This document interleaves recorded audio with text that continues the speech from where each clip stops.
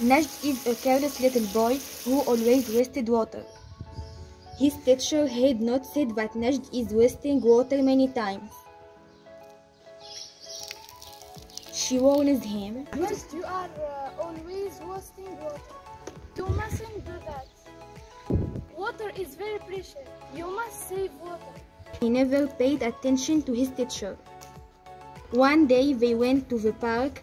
It was hot and sunny there. Najd wanted to have fun. He began squirting water from his bottle, water everywhere.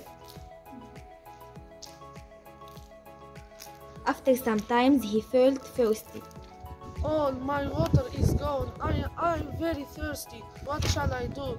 Oh, my throat hurt. My mouth is dry. I wish I hadn't wasted the water I had.